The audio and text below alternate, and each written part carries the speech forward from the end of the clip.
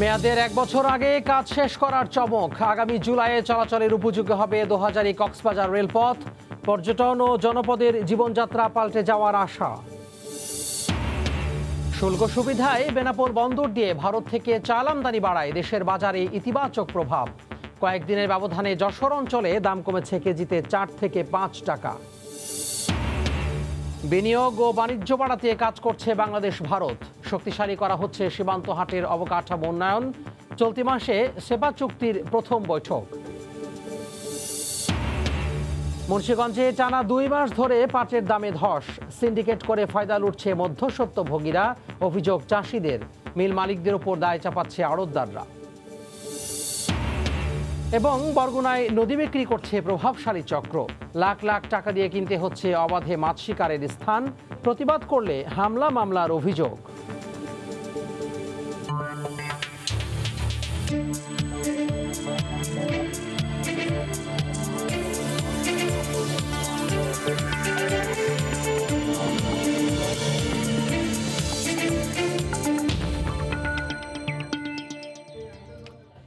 দেখছিলেন শিরোনাম। আমন্ত্রণ জানাচ্ছি দেশ ও দেশের বাইরের অর্থ বাণিজ্যের নানা খবর নিয়ে আমাদের নিয়মিত আয়োজন এ সময়ের বাণিজ্যে। আপনাদের সঙ্গে আছি আমি তোহা খান তামিম। মেয়াদের 1 বছর আগেই প্রকল্পের কাজ শেষ করার চমক। আগামী জুনেই শেষ হচ্ছে 2000 কক্সবাজার রেল লাইনের কাজ। রেলমন্ত্রী ও প্রকল্প পরিচালক বলছেন আগামী জুলাই নাগাদ চলাচলের উপযোগী হবে এ রেলপথ। আর ট্রেন চালু হলে পর্যটন শিল্পের পাশাপাশি আর্থসামাজিক উন্নয়নে পাল্টে যাবে এই জনপদের জীবনযাত্রা। মোহাম্মদ ফরাজের ক্যামেরায় বিস্তারিত জানাচ্ছেন সুজাউদ্দিন রুবেল। কক্সবাজার সমুদ্র সৈকত থেকে 3 কিলোমিটার দূরে নির্মিত হচ্ছে দেশের একমাত্র আইকনিক রেল স্টেশন। ঝিনুকের আদলে 29 একর জমির উপর যা নির্মিত হচ্ছে। এই স্টেশনের মতোই দ্রুত এগিয়ে চলছে 2000 কক্সবাজার রেল লাইনের কাজ। এর মধ্যে শেষ হয়েছে 80% কাজ। প্রকল্পটির সময়সীমা 2024 সালের জুন পর্যন্ত হলেও প্রকল্প পরিচালকের দাবি আগামী বছরের জুনের মধ্যে শেষ হবে এই রেলপথের কাজ। 2টা লটে হচ্ছে, এই লটটিতে আমাদের সব কাজই শেষ। বাকি কাজগুলো ইনশাল্লাহ আমরা আশা করছি জুন মাসের মধ্যে আমরা শেষ করতে পারবো। নির্মাণাধীন আইকনিক স্টেশন ও রেল লাইন ঘুরে রেলমন্ত্রী জানালেন আধুনিক কোচগুলো যুক্ত হবে এই রেলপথে। আমাদের যে বর্তমান যে কোচগুলো আছে সেখানে ছোট জানালা, সেখানে বড় জানালা থাকবে, যাতে এইখানে বসে যাতে তারা প্রকৃতি দেখতে পারে, এই ধরনের একটা সুযোগ সুবিধা থাকবে। স্থানীয়দের আশা এই রেলপথ চালু হলে পর্যটন শিল্পের পাশাপাশি মৎস্য ও কৃষিজ পণ্য পরিবহনে আমূল পরিবর্তন হবে। ব্রিটিশ সরকারের আমলে এটি সমীক্ষা করা হয়েছিল। এরপর ব্রিটিশ গেল, পাকিস্তান গেল, বাংলাদেশের জেনারেলদের শাসন গেল, বেগম সাহেবদের শাসন গেল, কিন্তু কেউ কিন্তু কক্সবাজারের রেল লাইন নিয়ে ভাবেনি। যোগাযোগ ব্যবস্থারও যেমন উন্নয়ন হবে, আমাদের পর্যটন কেন্দ্রিক যে আমাদের ব্যবসা বাণিজ্য তাদের একটি ব্যাপক উন্নয়ন হবে। 18,034 কোটি টাকা ব্যয়ে 2000 থেকে কক্সবাজার পর্যন্ত 100 কিলোমিটার রেলপথ নির্মাণের কাজ শুরু হয় 2018 সালে। সুজাউদ্দিন রুবেল, সময় সংবাদ, কক্সবাজার। এই মুহূর্তে কক্সবাজার আইকনিক স্টেশনের সামনে আছেন রিপোর্টার সুজাউদ্দিন রুবেল। আমরা সরাসরি যুক্ত হব তার সঙ্গে। রুবেল, 2000 কক্সবাজার রেল প্রকল্প, সেই রেল প্রকল্প অনেকটাই অগ্রগতি হয়েছে।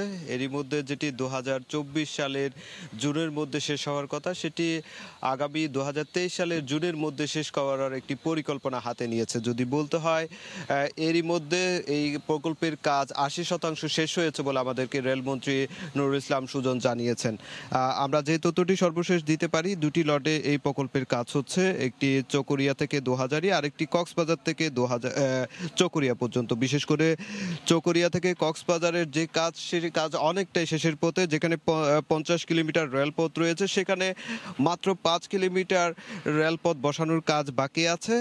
আর যে আইকনিক স্টেশনের কথা বলা হচ্ছে, সেই আইকনিক স্টেশন কিন্তু এরই মধ্যে 80% অধিক কাজ সম্পূর্ণ হয়েছে। আপনারা এখন দেখতে পাচ্ছেন যে এটি হতে যাচ্ছে আন্তর্জাতিক মানের সর্বাধিক সুযোগ সুবিধা সম্পন্ন একটি স্টেশন, যেটি এখন ক্যানোপি বসানো বসানোর কাজ চলছে, যেটি আগামী এপ্রিলের মধ্যে শেষ হবার কথা রয়েছে। তবে এখানকার যারা প্রকল্প সংশ্লিষ্টরা রয়েছেন তারাও বলছেন এটি ঠিক এপ্রিলের মধ্যে যদি কোনো ধরনের ঝামেলা না হয় তাহলে এটি এপ্রিলের মধ্যে শেষ করা যাবে।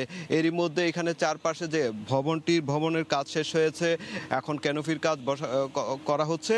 এর পাশাপাশি একটি ঝিনুকের আদলে যে ফোয়ারা, সেই ফোয়ারার কাজ সহ যে অন্যান্য যে গাড়ি রাখার জায়গা বা যে স্থানগুলো রয়েছে সেই স্থানগুলোর কাজ চলছে। আমরা সেই দৃশ্যটি আসলে দেখতে পেয়েছি। তবে যে কক্সবাজার চকরিয়া যে পর্যন্ত যে রেল লাইনের কাজের যে অগ্রগতি, সেটির বিপরীতে কিন্তু চকরিয়া থেকে দোহাজারী কাজ অনেকটাই ধীরগতি বলা হচ্ছে। তবে সেখানে 15 কিলোমিটার রেলপথের কাজ এরই মধ্যে শেষ হয়ে গিয়েছে।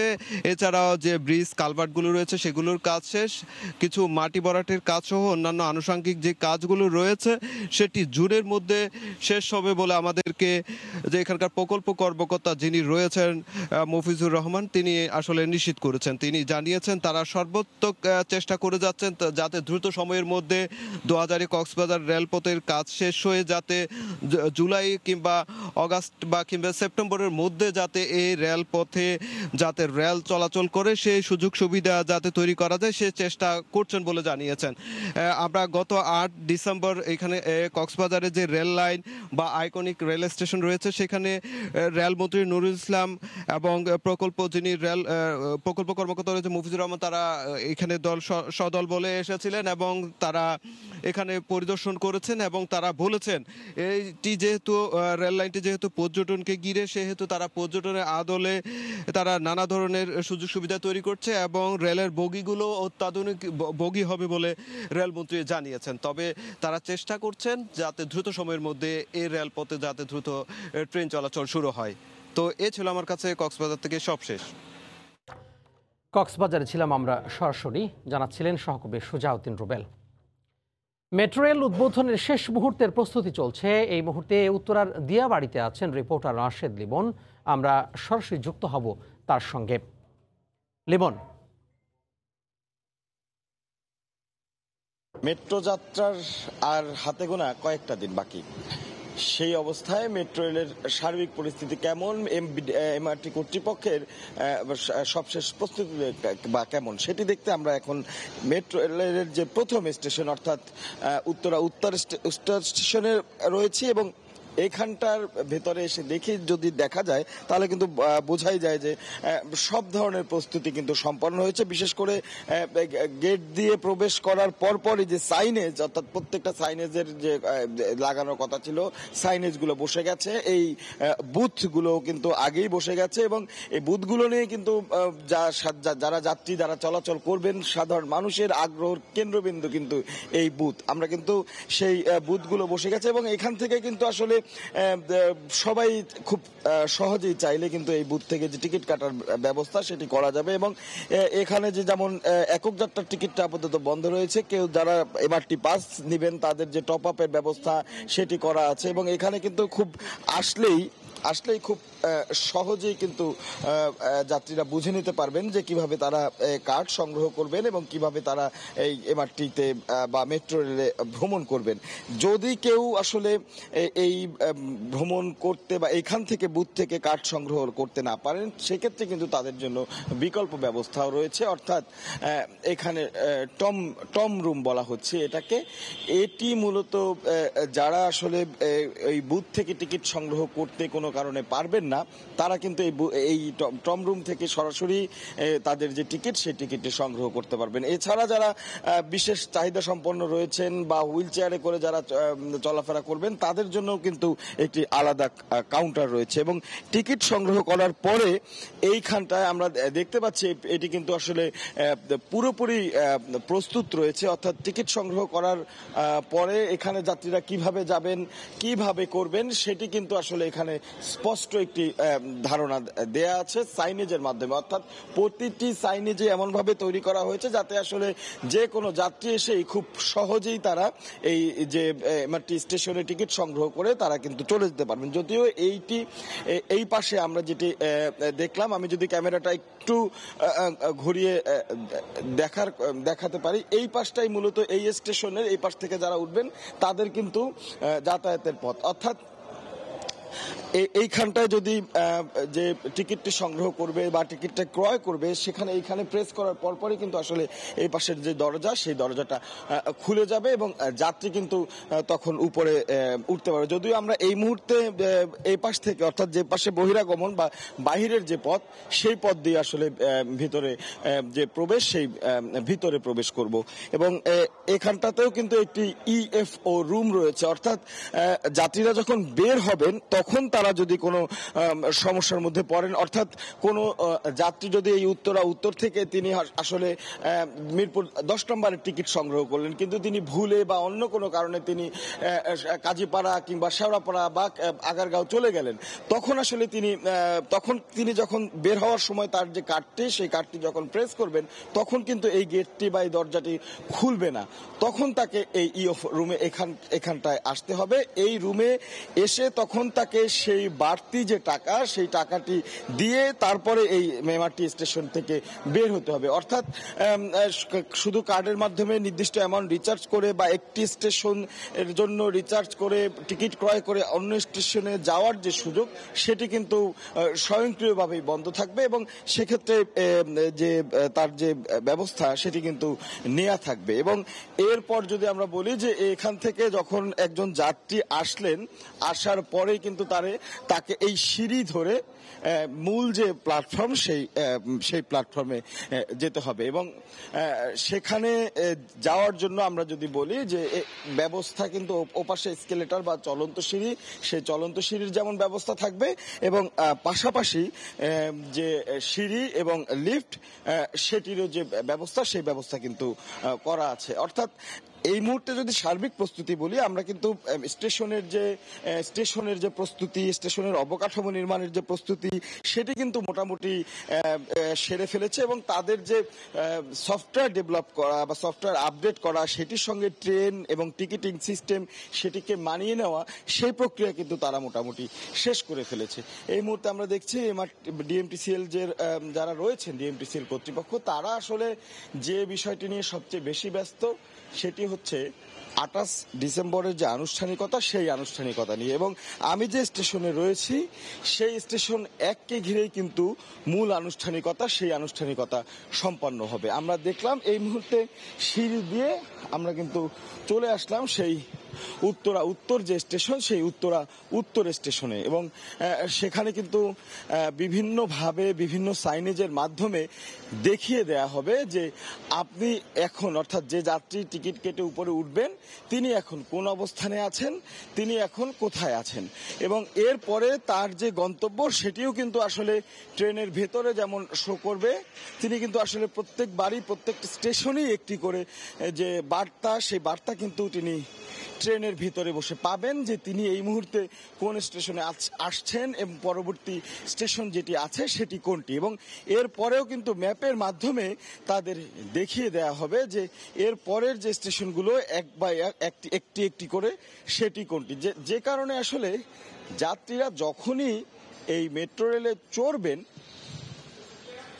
তারা কিন্তু খুব সহজেই বুঝে নিতে পারবেন যে তাকে কখন নামতে হবে। আমরা মেট্রো রেল কর্তৃপক্ষের সঙ্গে যখন কথা বলছিলাম, বিশেষ করে টেকনিক্যাল দিকগুলো যারা দেখছেন তারা যখন কথা বলছিলেন তারা কিন্তু বারবারই এই বিষয়গুলো বলছিলেন এবং দরজায় যে গেট যে রয়েছে সেটিও কিন্তু আসলে আমি যদি একটু ক্যামেরাটা ঘুরিয়ে আরেকটু দেখিয়ে নিতে চাই যে প্রত্যেকটি ট্রেনের যে গেট রয়েছে সেই গেট কিন্তু ঠিক এই বরাবরই এসে থামবে। অর্থাৎ এইটিতে ডাবল যে প্রোটেকশন, যদি আমরা বলি ডাবল প্রোটেকশন বা নিরাপত্তা ব্যবস্থা একটু ডাবল করে দেওয়া হচ্ছে। অর্থাৎ প্রথমে এই গেটটি খুলবে, তারপরে কিন্তু আসলে যে মেট্রো রেলের যে গেট সেই গেটটি খুলবে এবং প্রথমে নামার যাত্রী রয়েছেন তারা নামবেন এবং এরপরে যারা রয়েছেন ওঠার যাত্রী যারা রয়েছেন তারা কিন্তু আসলে উঠবেন। তো কাজেই সেই নিরাপত্তার বিষয়টিও দেখা হয়েছে এবং এর আগেও আমরা বারবার দেখিয়েছি যে যাত্রী যখন কোনো যাত্রী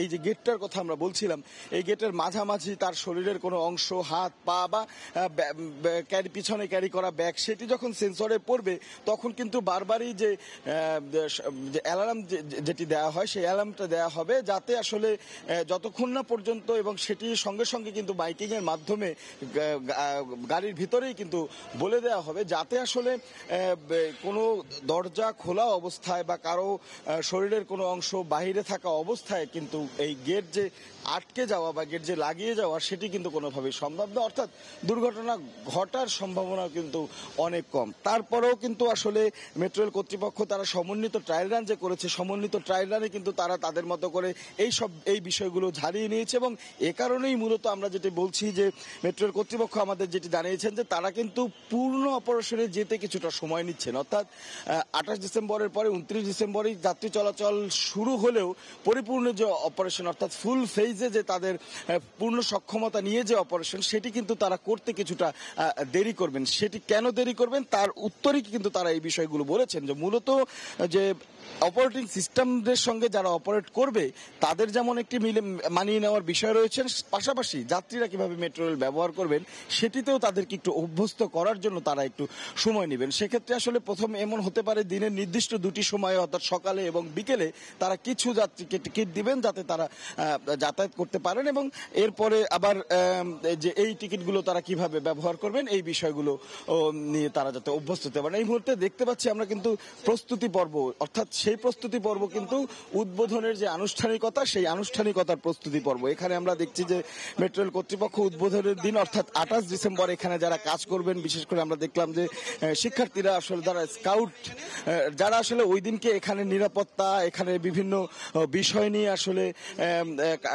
কাজ করবেন, নিরাপত্তা সহ বিভিন্ন সুশৃঙ্খলা নিয়ন্ত্রণে যারা কাজ করবেন তারা কিন্তু আসলে কিভাবে কাজ করবেন সেই ব্রিফিং কিন্তু আসলে এখানে দেওয়া হচ্ছে। অর্থাৎ একসঙ্গে কিন্তু সবগুলো কাজই করা হচ্ছে, অর্থাৎ একদিকে যেমন টেকনিক্যাল দিকগুলো ঝালিয়ে নেওয়া হচ্ছে, টিকিটগুলো কিভাবে কি হবে, টিকিটের সঙ্গে সফটওয়্যার কিভাবে আপলোড হবে, পাশাপাশি ট্রেনের যে চলাচল সেটি কেমন হবে, সমন্বিত ট্রায়াল রান যেমন চলছে, ঠিক উদ্বোধনের আনুষ্ঠানিকতার যে প্রস্তুতি, অর্থাৎ প্রধানমন্ত্রী শেখ হাসিনা তিনি যখন 28 তারিখ এসে যে উদ্বোধনটা করবেন সেদিনকে উদ্বোধনের সূচি কেমন হবে, সেখানে কার কি দায়িত্ব থাকবে, তারা কিভাবে কোন আনুষ্ঠানিকতার মাধ্যমে উদ্বোধন করবেন সেটিও কিন্তু তারা আসলে পরিকল্পনা করে নিচ্ছেন। যারই অংশ হিসেবে আমরা দেখলাম যে স্কাউটের সঙ্গে একটি মেট্রো রেল কর্তৃপক্ষের যে একটি টিম মিটিং সেটি কিন্তু হচ্ছে। এছাড়াও কিন্তু আমরা দেখেছি যে এই বিশেষ করে এমআরটি এই যে স্টেশনের লাইন 1 অর্থাৎ প্রথম স্টেশনকে ঘিরে কিন্তু আসলে আমরা দেখছি যে একটু বাড়তি সাজ রব এবং বাড়তি ব্যতিব্যস্ততা সেটি কিন্তু আমাদের আসলে চোখে পড়ছে, এবং সেটি মূলত এই যে বলছিলাম যে উদ্বোধনের আনুষ্ঠানিকতা, সেই আনুষ্ঠানিকতা যেহেতু এই স্টেশনকে ঘিরেই মূল আনুষ্ঠানিকতা, কাজে এই স্টেশনকে ঘিরে তাদের ব্যস্ততা একটু বেশি, এবং এই স্টেশনটি যে আমরা দেখলাম যে এর পাশাপাশি কিন্তু যাত্রীদের জন্য যে বিষয়টি সবচেয়ে গুরুত্বপূর্ণ, যাত্রীদের জন্য যে সবচেয়ে গুরুত্বপূর্ণ সেটি হচ্ছে যে সাইনেজ। আমরা কিন্তু এই পুরোপুরি দেখেছি যে সাইনেজগুলো কিন্তু পুরোপুরি বসে গেছে, এবং ন্যূনতম অক্ষর জ্ঞান থাকলেই বা যারা যে মোটামুটি ছবি দেখে কিছু বুঝতে পারবেন তাদের জন্য কিন্তু আসলে খুব সহজেই মেট্রো রেলের পুরো প্রক্রিয়াটা, অর্থাৎ সিঁড়ি থেকে ওঠা থেকে শুরু করে মেট্রো রেলের চড়া এবং মেট্রো রেলে চড়ে তিনি তার নির্দিষ্ট গন্তব্যে যাওয়ায় খুব একটা বেগ পেতে হবে না। তবে হ্যাঁ, যারা আসলে সাইনেজেও কিছু বুঝবেন না, অর্থাৎ ছবি দেখে কিছু বুঝবেন না কিংবা লেখা দেখেও কিছু বুঝবেন না, তাদের জন্য কিন্তু আসলে এখানে যারা সহযোগী রয়েছেন, সহযোগীরা থাকবেন, তারা কিন্তু তাদের যে সাহায্য করে এই যে মেট্রো রেলের সাধারণ যাত্রীদের চড়ার এবং নির্দিষ্ট গন্তব্যে যাওয়ার যে অভ্যস্ততা তৈরি করা সেটি তৈরি করতে সাহায্য করবেন। তো এখন আসলে শুধুই অপেক্ষা, আর মাত্র কয়েকটা দিন, তারপরেই শুরু হবে নতুন এক স্বপ্নযাত্রা, যে স্বপ্নযাত্রা শুরু হবে এই মেট্রো রেলের মাধ্যমে। সহকর্মী রাশেদ লিমন যুক্ত হয়েছিলেন উত্তরা দিয়াবাড়ি থেকে মেট্রো রেলের প্রথম স্টেশন। তিনি জানাচ্ছিলেন উদ্বোধনের খুঁটিনাটির যে প্রস্তুতি চলছে তার সবশেষ খবর। শুল্ক সুবিধায় বেনাপোল স্থলবন্দর দিয়ে ভারত থেকে চাল আমদানি বাড়তে থাকায় দেশের বাজারে ইতিবাচক প্রভাব পড়েছে। কয়েকদিনের ব্যবধানে যশোর অঞ্চলে দাম কমেছে কেজিতে 4 থেকে 5 টাকা পর্যন্ত। দেশের বাজার নিয়ন্ত্রণে ৫% শুল্ক ছাড়ের মেয়াদ আগামী বছরের মার্চ পর্যন্ত বাড়ানো হয়েছে। বেনাপোল থেকে আজিজুল হকের তথ্য ও শাওন হোসেনের তোলা ছবিতে রিপোর্ট। দেশের চালের বাজার নিয়ন্ত্রণে বিভিন্ন দেশ থেকে চাল আমদানির অনুমতি দিয়েছে সরকার, আর আমদানিকে উৎসাহ দিতে সম্পূরক শুল্ক ৬২ থেকে কমিয়ে করা হয়েছে ৫%। এই শুল্ক ছাড়ের মেয়াদ চলতি মাসেই শেষ হওয়ার কথা থাকলেও তা বাড়ানো হয়েছে আগামী বছরের মার্চ পর্যন্ত। এই অবস্থায় বেনাপোল বন্দর দিয়ে ভারত থেকে বেড়েছে চালের আমদানি, যার প্রভাবে যশোর অঞ্চলের বাজারে সপ্তাহ ব্যবধানে পাইকারি পর্যায়ে প্রতি কেজিতে দাম কমেছে ৪ থেকে ৫ টাকা পর্যন্ত। আগে থেকে এখন ৪-৫ টাকা কেজিতে কমে কিনছি চাল এবং কমে বিক্রি করছি ৫ টাকা ৪-৫ টাকা কেজি। আমাদের বাংলাদেশে চালের দামটা কিছুটা কমেছে, তা আর অন্য যে কোনো জিনিস সমস্ত জিনিসের দাম কমলেই আমাদের একটু ভালো হইতো। আমদানি করা এসব চাল মানসম্মত হলেই বন্দর থেকে ছাড়পত্র দেওয়া হচ্ছে বলে জানান সংশ্লিষ্ট কর্মকর্তারা। আমদানিকৃত চাউলের বন্দরে প্রবেশ করার পরে তা পরীক্ষা করে গুণগত মান এবং খাওয়া উপযোগী থাকায় তার ছাড়পত্র প্রদান করা হয়। গত ১৩ জুলাই থেকে ১৭ ডিসেম্বর পর্যন্ত বেনাপোল স্থলবন্দর দিয়ে ৯৯,৭০০ মেট্রিক টন সিদ্ধ ও ৭,৫০০ মেট্রিক টন আতপ চাল আমদানি করা হয়েছে।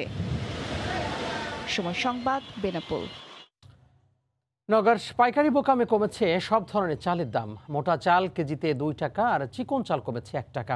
এই মুহূর্তে নগাঁয় চালের বাজারে আছেন রিপোর্টার এমআর রকি। আমরা সরাসরি যুক্ত হব তার সঙ্গে। রকি, টানা ৩ সপ্তাহ পর চালের পাইকারি মোকামে কিন্তু নওগাঁর এই পাইকারি মোকামে কিছুটা কমতি। গত এক সপ্তাহের ব্যবধানে এই পাইকারি মোকামে বস্তা প্রতি ১৫০ টাকা থেকে ১৮০ টাকা পর্যন্ত চিকন চাল এবং মোটা চাল উভয়ের চালেরই কিন্তু দর এখানে নিচে নেমেছে। বিশেষ করে ভর মৌসুম এখন আমনের এই সময়টাতে ব্যবসায়ীরা বলছেন যে ধানের যোগান যেমন বেড়েছে, আমন জাতের যেসব ধান আছে এই ধানগুলো কিন্তু এখন মিলগুলোতে ক্রাশিং করা হচ্ছে এবং এই কারণে কিন্তু সরবরাহ বাড়ার কারণে চালের দরে কিছুটা প্রভাব পড়েছে। অন্যদিকে কিন্তু পুরনো যেসব চাল ছিল এই চালগুলো তারা কিন্তু অধিক হারে বাজারে ছাড়ছেন। এর ফলেই সার্বিক একটা প্রভাব কিন্তু বাজারগুলোতে আমরা লক্ষ্য করছি।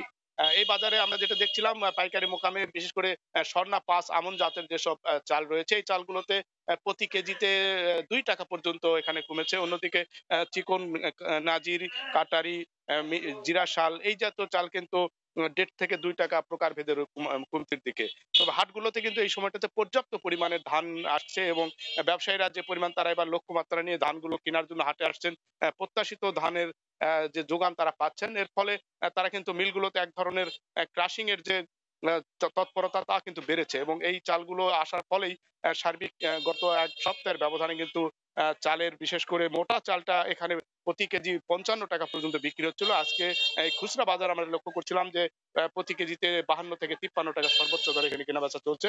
তবে ব্যবসায়ীরা বলছেন যে যোগান আরো বাড়তে থাকলে কিন্তু চালের দর আরো নিচের দিকে নামবে এবং এখন যে মৌসুমে গেল মৌসুমের ধান এবং বর্তমান আমন মৌসুমের যে ধান এই উভয় ধানেরই কিন্তু সার্বিক হাটে কিন্তু আসছে অনেক বেশি এবং প্রত্যাশিত ধানগুলো তারা কিনছেন, মজুদ করে তুলছেন এবং এই মজুদের ফলেই কিন্তু হাট বিশেষ করে মিল থেকে এই বাজারগুলোতে চালের সরবরাহটা অধিক মাত্রায় ছাড়া হচ্ছে।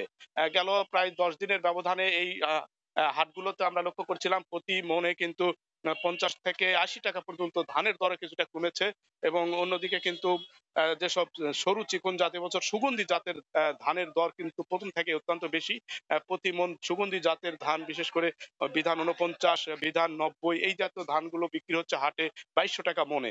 তবে হাট থেকে মিল পর্যায়ে হাত বদল হয়ে কিন্তু এখন এই খুচরা বাজারে বা পাইকারি মোকামে বেশিরভাগ চাল আসছে এবং এই চালগুলোতে যে পরিমাণ হঠাৎ করে লাফিয়ে দর বেড়েছিল আসলে তার থেকে ১-১.৫ টাকা কমার কারণে কিন্তু ক্রেতাদের ভিতরে কিছুটা স্বস্তি ফিরলেও তারা আশা করছেন আগামীতে ৫০ টাকার নিচে নামবে এরকম স্বপ্ন কিন্তু এখানকার ক্রেতাদের ভিতরে আমরা লক্ষ্য করছিলাম এবং লাফিয়ে যে দর বেড়েছে এই দরের জায়গাটা আরো কিছুটা নেমে আসার প্রত্যাশা করছেন চাষিরা। তো ব্যবসায়ীরা বলছেন যোগান আরো বাড়লে দরের জায়গাটা কিছুটা নিচের দিকে আসবে এমন আশাও কিন্তু ব্যবসায়ীদের দিক থেকে দেখানো হচ্ছে। এই ছিল নওগাঁর পাইকারি এবং খুচরা বাজারে চালের সার্বিক দরদামের হালচাল।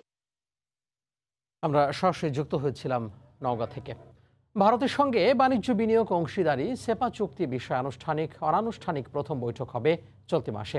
সীমান্ত হাট শক্তিশালী করতে অবকাঠামো উন্নয়ন শুরু করেছে দুদেশ। নবনিযুক্ত ভারতীয় হাইকমিশনার প্রণয় কুমার ভার্মার সঙ্গে বৈঠক শেষে কথা জানান প্রধানমন্ত্রীর বেসরকারি শিল্প ও বিনিয়োগ উপদেষ্টা Salman F Rahman. Corona Russia Ukraine যুদ্ধের ডামাডোলের মতো বৈশ্বিক সংকটের কারণে ভুগছে বিশ্ববাসী। বাদ যায়নি বাংলাদেশও। নিত্যপণ্যের দামের ওঠানামা সহ নানা সমস্যায় অর্থনীতি। জ্বালানি তেলের দাম বৃদ্ধি বাজার দামে চাপে ফেলেছে আরও এক দফা। এসব সমস্যা কাটিয়ে উঠতে সরকারের নানা পদক্ষেপে গতি ফিরতে শুরু করেছে অর্থনীতিতে। বিডা কার্যালয়ে ভারতীয় হাইকমিশনারের সঙ্গে বৈঠক শেষে প্রধানমন্ত্রীর বেসরকারি শিল্প বিনিয়োগ উপদেষ্টা জানালেন আশার বাণী। আন্তর্জাতিক বাজারে জ্বালানি ও পণ্যমূল্য কমতে শুরু করেছে, এর প্রভাব পড়বে বাজারে। জ্বালানি তেলের দাম কমলে দেশের বাজারেও সমন্বয় করা হবে। ওভারঅল ফরেন এক্সচেঞ্জের সংকটটা এটা কিন্তু আগামীতে এটা ইমপ্রুভ করে যাবে, বিকজ আমি আশাবাদী যে আমাদের রপ্তানিটা বাড়বে, আমাদের রেমিটেন্সটাও বাড়বে। এলডিসি থেকে উত্তরণের পরও বাণিজ্য সুবিধা অব্যাহত রাখতে এখন থেকেই পদক্ষেপ নেওয়া হচ্ছে বলে জানান সালমান এফ রহমান। ওই নেগোসিয়েশনেই তারা টার্গেটগুলি সেট করবে। যে প্রথম মিটিংয়ে যে যাচ্ছে, আই থিঙ্ক আগামী এই মাসেই বোধহয় আমাদের বাণিজ্য মন্ত্রী মহোদয় যাচ্ছেন। বর্ডারে বেনাপোল পেট্রাপোলে যে সবসময় কনজেশন থাকে, এই কনজেশনটাকে কিভাবে করা যায়, অন্য বর্ডার পোস্টগুলি আছে সেটা নিয়ে কথা হয়েছে। তারপর আমাদের রেল লিঙ্কগুলি শুরু হয়েছে, ওয়াটার লিঙ্কগুলি শুরু হয়েছে। বাংলাদেশে নিযুক্ত ভারতীয় হাইকমিশনার বলেন, দুই দেশের বিনিয়োগ ও বাণিজ্য অব্যাহত রাখতে বিভিন্ন পদক্ষেপ নেওয়া হচ্ছে। আমরা আলোচনা করেছি দুই দেশের বাণিজ্য সম্পর্ক কিভাবে বাড়ানো যায়। আমাদের দুই দেশের সরকার এ বিষয়ে আন্তরিক। আমি সিলেটে গিয়েছিলাম, সেখানে বর্ডারকে কিভাবে কার্যকর করা যায় সেগুলো দেখে এসেছি। বর্ডার হাট উন্নয়নের জন্য কাজ হচ্ছে। এখনই ভারতের সঙ্গে নিজস্ব মুদ্রায় আমদানি রফতানির পণ্য ব্যয় মেটানোর কোনো পরিকল্পনা নেই বলে জানান প্রধানমন্ত্রীর বেসরকারি শিল্প ও বিনিয়োগ উপদেষ্টা। সাব্বির রূপল, সময় সংবাদ, ঢাকা। মুন্সিগঞ্জে টানা 2 মাস ধরে পাটের দামে ধস নেমেছে। কৃষকের দাবি, সিন্ডিকেট করে ন্যায্য মূল্য থেকে তাদের বঞ্চিত করে ফায়দা লুটছে মধ্যস্বত্বভোগীরা। তবে আড়তদাররা অভিযোগ অস্বীকার করে দোষ চাপাচ্ছেন মিল মালিকদের ওপর। নাসির উদ্দিন উজ্জ্বলের রিপোর্ট, ছবি তুলেছেন আবু সাইদ।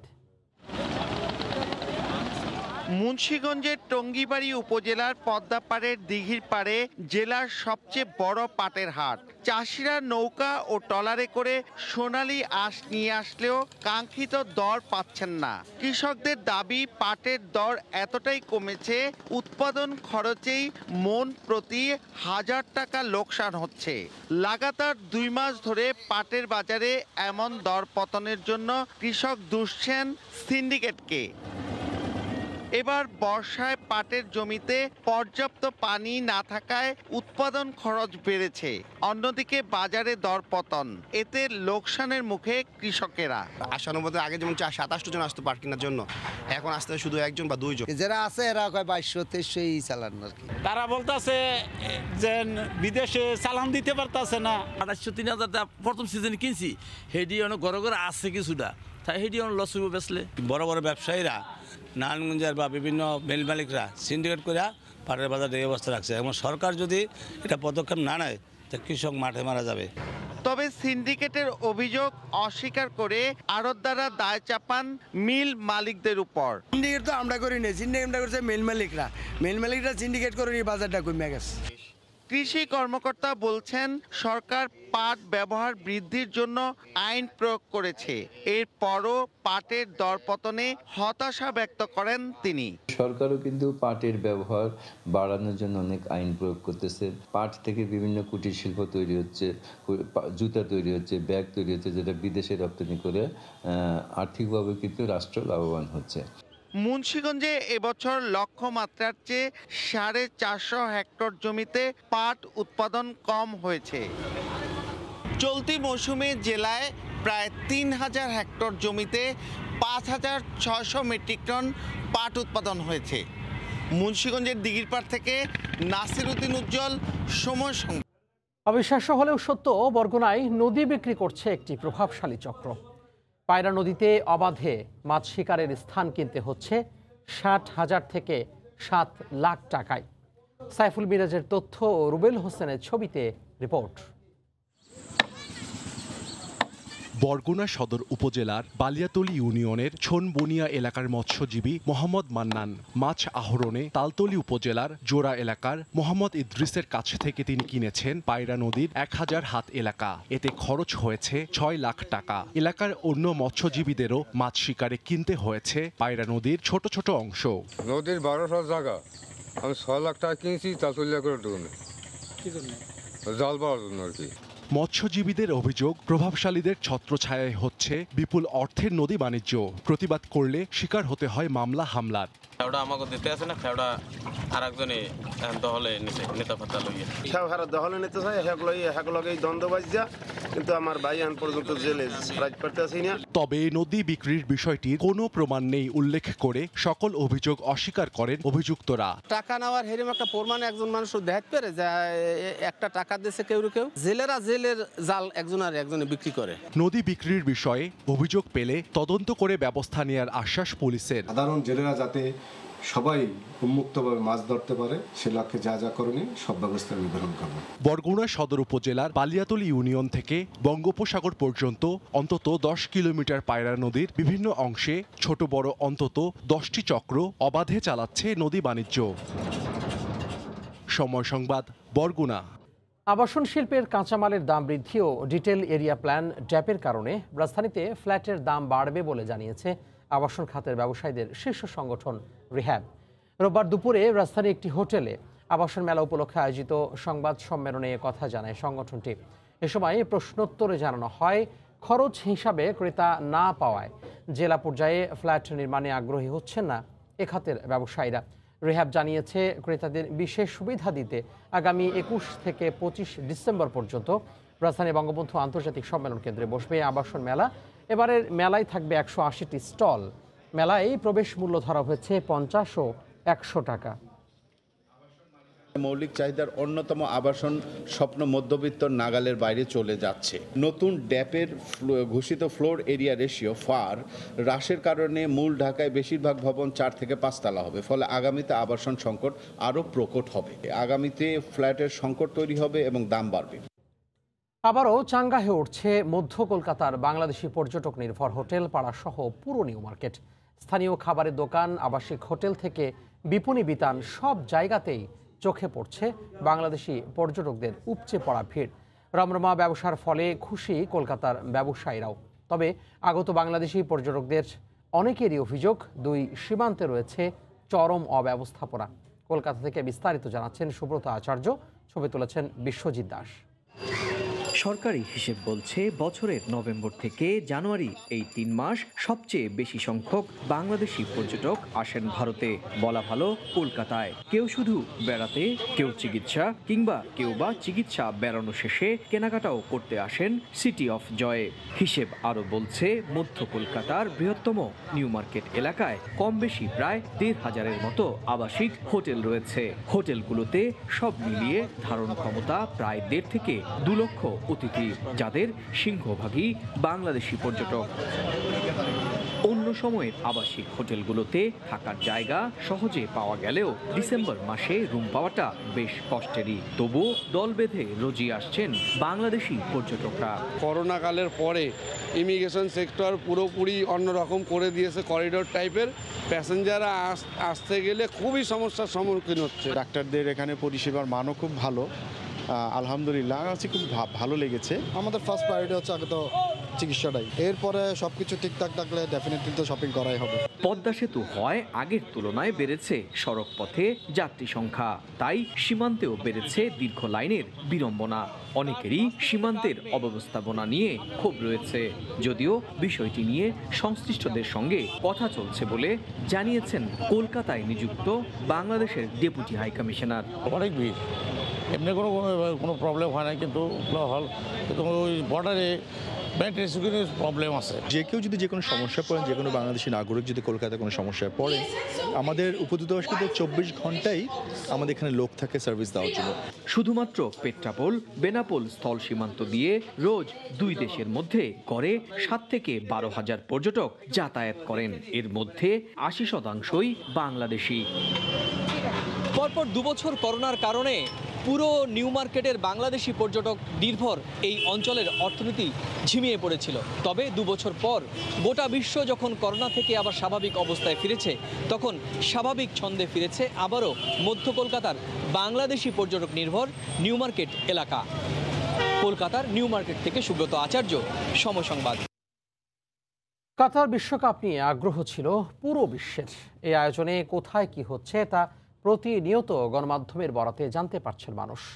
এই বড় আয়োজনের পেছনে প্রবাসী বাংলাদেশিদের ভূমিকার কথা উঠে আসলেও কিছু বিষয় এখনও অন্তরালে থেকে গেছে। সেসব বিষয়ে কাতার ঘুরে এসে জানাচ্ছেন আরব আমিরাত প্রতিনিধি শিবরিয়াল সাদিক। কাতার বিশ্বকাপের স্টেডিয়াম থেকে শুরু করে বড় বড় স্থাপনা তৈরিতে বাংলাদেশি শ্রমিকদের অবদান ও আত্মত্যাগের কথা সবাই আগেই জেনেছে। বিশ্বকাপ চলাকালীন জনসাধারণের চাপ কমাতে ও সৌন্দর্য রক্ষায় নানা ধরনের উদ্যোগ গ্রহণ করেছে দেশটি। বিশ্বকাপ শুরুর আগে নানা ধরনের স্থাপনা তৈরিতে যেমন প্রবাসী বাংলাদেশিদের বিশাল অবদান ছিল, তেমনি খেলা চলাকালীন বিভিন্ন সেক্টরেও তাদের গুরুত্বপূর্ণ ভূমিকা ছিল। বিশ্বকাপ আয়োজক দেশ কাতার পুরো বিশ্বকে অভ্যর্থনা জানাতে এশিয়ার 3টি দেশের নাগরিকদের প্রাধান্য দিয়েছে, যার মধ্যে বাংলাদেশ অন্যতম। এজ এ বাংলাদেশ হিসেবে আমি প্রাউড ফিল করতেছি এবং সবচেয়ে বড় কথা হচ্ছে যে আশা করছি যে এর মধ্য থেকে আমরা বাংলাদেশকে আরো সামনের দিকে এগিয়ে নিয়ে যেতে পারবো, রিপ্রেজেন্ট করতে পারবো। কাতারে থেকে যে বিশ্বকাপটা আমি যে অনুভবটা করছি, তো এটাতে আসলে আমি অনেক প্রাউড ফিল করতেছি। ইভেন বাহিরের কান্ট্রি থেকে যে সকল লোকেরা আসছে, যেমন আমি আমার নিজের কার্ড দিয়ে তাদেরকে যেভাবে সার্ভিসটা দিছি, এটার জন্য আমার কাছে অনেক ভালো লাগতেছে। প্রবাসী বাংলাদেশিরা কাতার বিশ্বকাপকে ঘিরে বেশ সফল। এদের মধ্যে রয়েছেন ওভার চালক, সিকিউরিটি গার্ড, কম্পাউন্ড ব্যবসায়ী, রেস্টুরেন্ট ও আবাসিক হোটেল ব্যবসায়ীরা। বিশ্বকাপ উপলক্ষে আগত অতিথিদের নানা সেবা দিয়েছেন তারা। খেলা চলাকালীন প্রবাসীদের সক্রিয় ভূমিকা ছিল চোখে পড়ার মতো। আমাদের বাঙালিরা আপনার লিমুজিন, তারপর তালাবাত, তারপর আপনার সিকিউরিটি গার্ডে এবার খুব ভালো করেছে। সবাই খুব সাধারণ, বাঙালিরা খুব অতিথিপরায়ণ। কাতার বিশ্বকাপ আয়োজনে বিভিন্ন হসপিটালিটি কার্যক্রমে অসংখ্য বাংলাদেশি শিক্ষার্থীকেও দেখা গেছে। অল্প সময়ের জন্য সেবা দিতে দেশটির সরকার তাদের কাজে লাগিয়েছে। প্রবাসীদের প্রত্যাশা, বিশ্বকাপ শেষ হয়ে গেলেও কাতারে অবস্থানরত প্রবাসী বাংলাদেশি বিশাল জনগোষ্ঠীর কার্যক্রম যেন অব্যাহত থাকে ঠিক আগের মতো। শিবলাল সাদিক, সময় সংবাদ, সংযুক্ত আরব আমিরাত। এ পর্যায়ে শীর্ষ সংবাদগুলো জানিয়ে দিব আরও একবার। মেয়াদের 1 বছর আগে কাজ শেষ করার চমক। আগামী জুলাইয়ে চলাচলের উপযোগী হবে 2000 কক্সবাজার রেলপথ। পর্যটন ও জনপদের জীবনযাত্রা পাল্টে যাওয়ার আশা। শুল্ক সুবিধায় বেনাপোল বন্দর দিয়ে ভারত থেকে চাল আমদানি বাড়ায় দেশের বাজারে ইতিবাচক প্রভাব। কয়েকদিনের ব্যবধানে যশোর অঞ্চলে দাম কমেছে কেজিতে 4 থেকে 5 টাকা। এবং বিনিয়োগ ও বাণিজ্য বাড়াতে কাজ করছে বাংলাদেশ ভারত। শক্তিশালী করা হচ্ছে সীমান্ত হাটের অবকাঠামো উন্নয়ন। চলতি মাসে সেপা চুক্তির প্রথম বৈঠক। এই ছিল এই সময়ের বাণিজ্যের। সঙ্গে থাকুন সময়ের।